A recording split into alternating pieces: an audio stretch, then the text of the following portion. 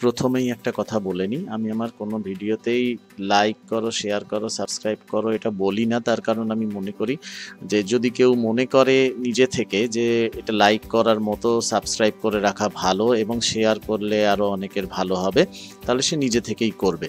তো এই ভিডিওগুলো দেখতে এসে যারা নিজে থেকেই এইভাবে সাবস্ক্রাইব করছো, লাইক করছো, শেয়ার করছো, তাদের সকলকে ধন্যবাদ। এই ভিডিওটা দেখার পরেও যারা লাইক, শেয়ার, সাবস্ক্রাইব নিজে থেকেই করবে তাদেরও আগাম ধন্যবাদ দিয়ে শুরু করছি।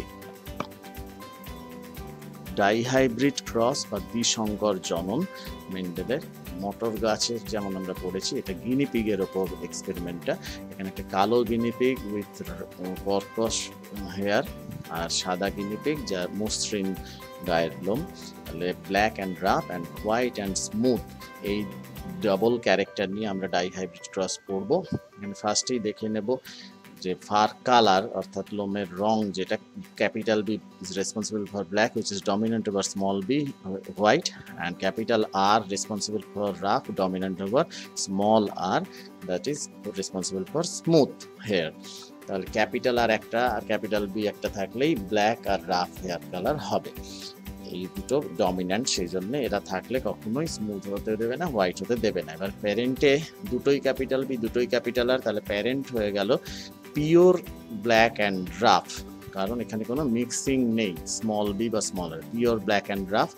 সিমিলারলি প্যারেন্টের আর একজন প্যারেন্ট, তাদের মধ্যে দুটোই স্মল বি, দুটোই স্মল আর, তাহলে এরাও পিওর।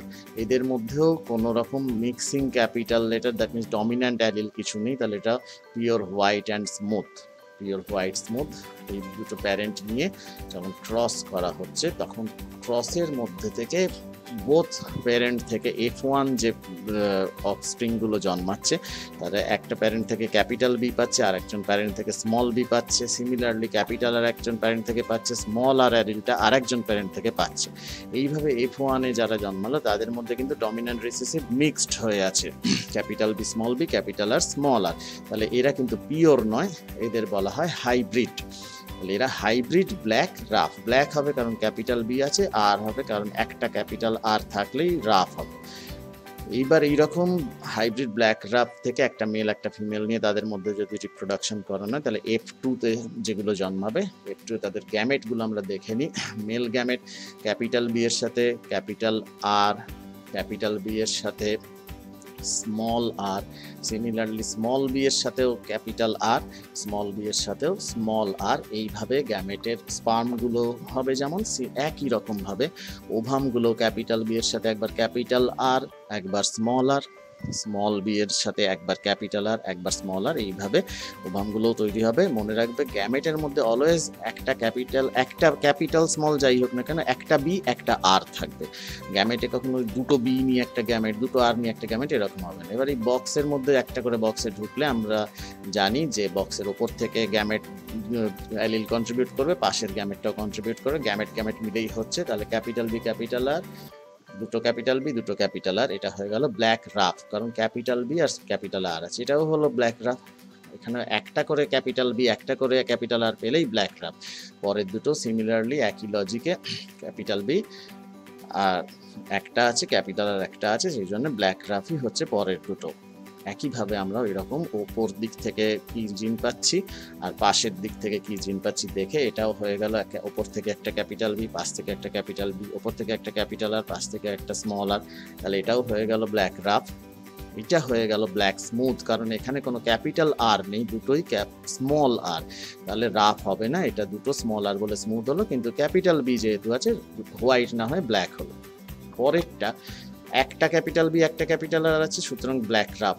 একটা ক্যাপিটাল বি আছে ব্ল্যাক, দুটোই স্মল আর আছে, তাহলে এটা হয়ে গেল আর রাফ হবে না, এটা smooth hair, black colour smooth hair.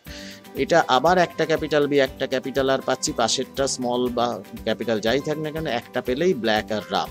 এইখানে দুটো স্মল বি, তাহলে আর ব্ল্যাক হবে না, এবার হবে হোয়াইট, কিন্তু ক্যাপিটাল আর যেহেতু আছে রাফ হবে, এটাও তাই হোয়াইট রাফ। একটা ক্যাপিটাল আর আছে বলে রাফ, দুটো স্মল বি আছে বলে হোয়াইট।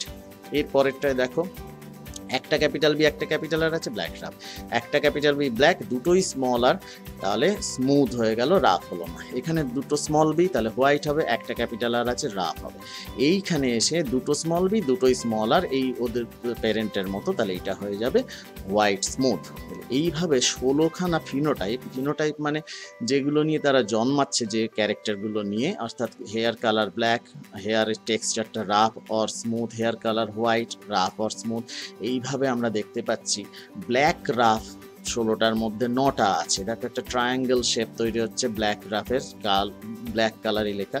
ব্ল্যাক স্মুথ যেটা রেড কালারে লেখা, সেটা আউট অফ 16 3খানা আছে, 16র মধ্যে 3, তাহলে এটাও একটা 3টে পয়েন্ট জুড়ে ট্রায়াঙ্গেল হচ্ছে। হোয়াইট রাফ এটাও 16র মধ্যে 3, এই স্কাই ব্লু কালারে যেটা আছে এটাও একটা ট্রায়াঙ্গেল শেপ, আর হোয়াইট স্মুথ একটা, তাহলে 9 3 3 1। এই যে হচ্ছে যে ফিনোটাইপগুলো আমরা দেখতে পাচ্ছি, তাদের রেশিও নিলে 9:3:3:1 এইভাবে আমরা পেয়ে যাচ্ছি। কিভাবে ফিনোটাইপগুলো লিখবো তার লজিকটা এখানে বলে দিলাম। এছাড়াও এই লজিক নিয়ে আমার একটা শর্ট ভিডিও বানানো আছে, জাস্ট ফিনোটাইপগুলো মনে রাখার লজিক, সেটা থেকে তোমরা আরো ভালো বুঝতে পারবে। ফাইনালি আমরা ফিনোটাইপিক রেশিও কি পেলাম, black rough black smooth, white rough white smooth, and that is 9:3:3:1।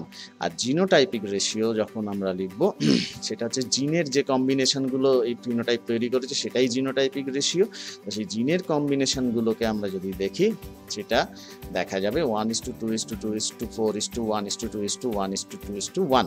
এইভাবে তো মনে রাখা যায় না, তাহলে এইটা মনে রাখার জন্য সহজে তোমরা মনে রাখবে 12 24 12 12 1, 12 24 12 12 1। এটা এইভাবে মনে রেখে পরপর লিখে ফেলবে ফোন নাম্বার লেখার মতো, তারপর মাঝখানে ইস্টু সিম্বলগুলো দিয়ে দেবে, দিলেই আলাদা করে 1:2:2:4 এইভাবে মনে রাখতে হবে না। তাহলে ফাইনালি এটাই হলো দ্বিসংকর জননের কনসেপ্ট।